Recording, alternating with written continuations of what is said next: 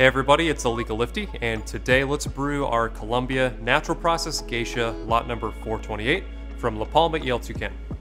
This is a really tasty natural process Colombia from Palma Y El Tucán.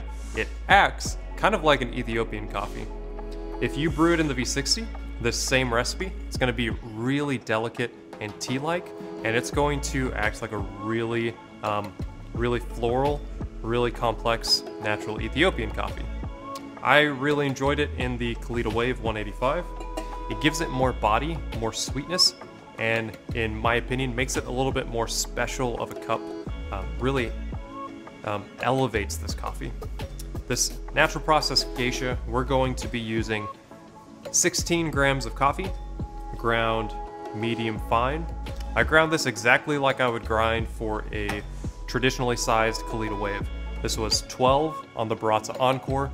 This will be 1 on the Fellow Ode, and this was 22 clicks on the Comandante C40.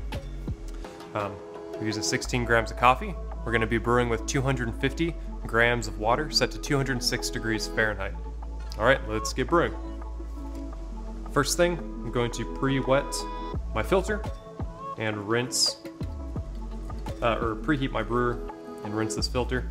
I let it fill up about halfway, and then I rinse the edges, all those paper fibers out. Now I'm going to use this preheat water to preheat my serving glass. Let's dose our coffee. Shake that bed flat. Let's turn on our gram scale. I've got my timer ready, stopwatch ready to go. All right, let's get brewing. There's gonna be 4 separate pours, a bloom, and 3 more pours. First thing I'm gonna do is I'm gonna bloom 30 grams. Just wet all that coffee. There we go.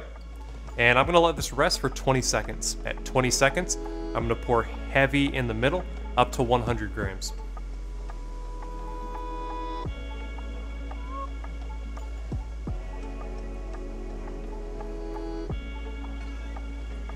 It's gonna raise our water level, increase our flow rate,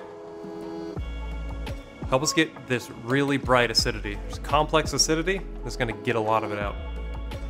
At 40 seconds, I'm gonna pour to 175.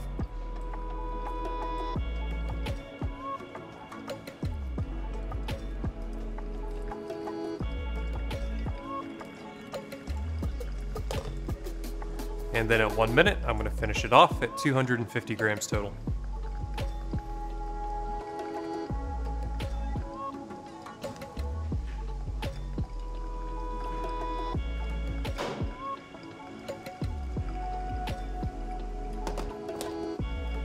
If your grind is too coarse, this drains too fast, and we're not able to reach this 3/4 full mark on our brewer, this coffee is going to be a little bit tart. It's still going to be pretty sweet, but we're going to lose that complexity, and instead of this nice florality, it's going to become bitter and a little astringent, kind of like black tea. If we grind too fine and this brew takes far too long, then it's going to taste like bitter cocoa that covers up all of this. It's gonna have a nice sweetness, but that bitterness there in the finish, that dryingness in the finish is not gonna be super pleasant. But if we drain in our target time, which is about 2 minutes, 2 minutes and 10 seconds, then we're gonna get really nice flavor. We're gonna get sweet and bright plum. We're gonna taste melon, just really delicate flavor. We'll get jasmine, and we're gonna get sweet honey that lasts throughout the cup. Final drips. Be sure to dump that preheat water.